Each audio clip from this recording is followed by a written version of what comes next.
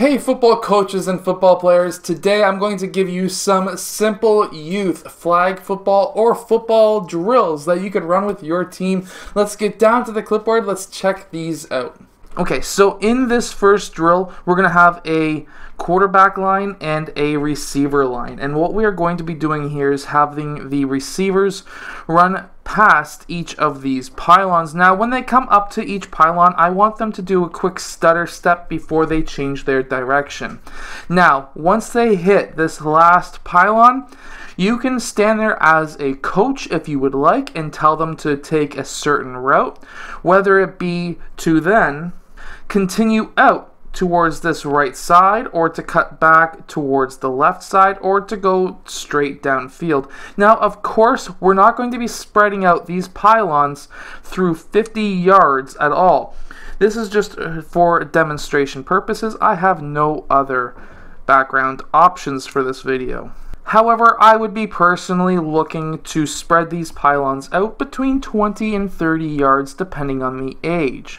Once, however, you have completed your round, I would then have the receiver line go in the back of the quarterback line, and then the quarterback line go in the back of the receiver line. The reason why I do this is so that I can help teach my team every position possible, because you never know what's going to happen in 2, 4, or 6 years.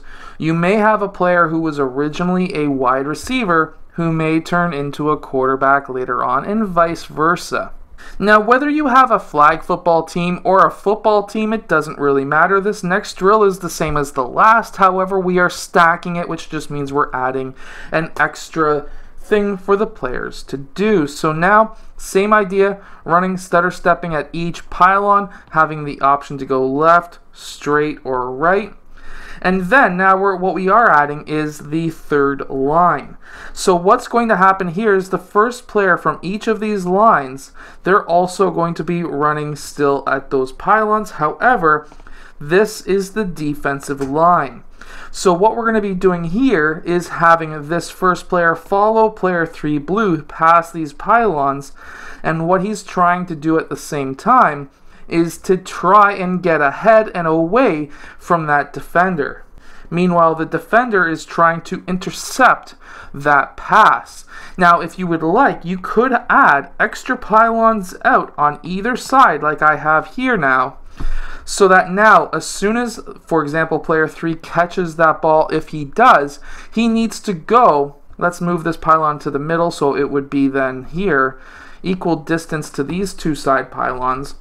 And once he gets here and he goes in one of those 2 directions or even 3 directions, he, let's say, catches that ball, he now needs to touch one of those 2 side pylons before the first player in the line on the defensive side. So the defensive player either takes his flags, does a 2-hand touch if it's a non-touch or a non-tackle practice, or takes him down if it is a full contact practice.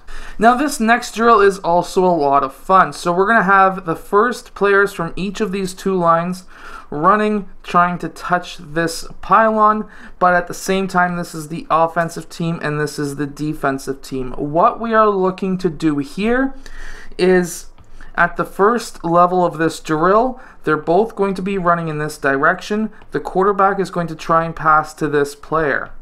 Once he gets that ball passed to him, he still needs to go touch this pylon, and same as the defensive player. Meanwhile, this defensive player needs to try and pick off that pass. Now, at this time, what we're going to be doing is having player 3 blue touch the pylon and then try to touch this one. He needs to touch this pylon before player 6 touches this pylon, and either 2-hand touches player 3, tackles him if it's a full contact practice, or steals his flags if it's a flag football practice. Now, to add an extra layer to this, we could then have player 3 still needing to receive that ball, obviously, touch that pylon, but we could add in that this defensive player does not need to touch that pylon and just has to try and get player 3. Now, that last drill is a lot of fun for younger players. I hope that you've enjoyed today's video. If you have, hit that like button, subscribe. I'll see you guys again next time.